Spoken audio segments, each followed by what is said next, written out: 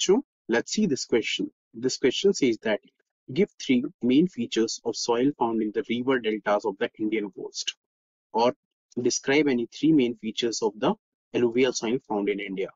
तो इस क्वेश्चन में हमसे पूछा गया है कि जो रिवर डेल्टास में सॉइल मिलती है उसकी कैरेक्टरिस्टिक्स क्या है और एलुवियल सॉइल के तीन मेन फीचर्स क्या है. So the key concept of the question is alluvial soil.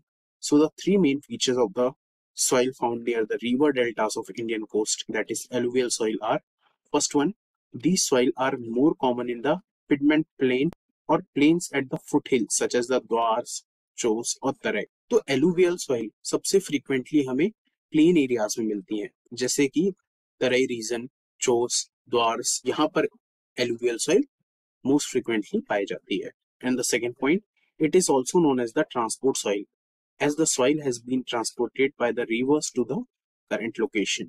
इसे ट्रांसपोर्टेशन सॉइल भी कहा जाता है क्योंकि बारिश में जब फ्लड्स आते हैं तो उस दौरान ये रिवर एक जगह से दूसरी जगह ट्रांसपोर्ट होती है और सेटल हो जाती है. And the third point, it can be describe also on the basis of as. The older alluvial soil further away from the region is known as the bangar, whereas the newer soil near the river is known as the khadar. और alluvial soil को as के हिसाब से दो तरीके से divide किया गया है, एक है बांगर और एक है खादर. तो जो सॉइल बहुत ज्यादा दूर है और काफी पुरानी है उसे बांगर कहा जाता है, वेयर जो रिवर वैली के पास है और काफी नई है उसे खादर सॉइल कहा जाता है. So these are the main features of the alluvial soil. I hope you understood well. Best of luck.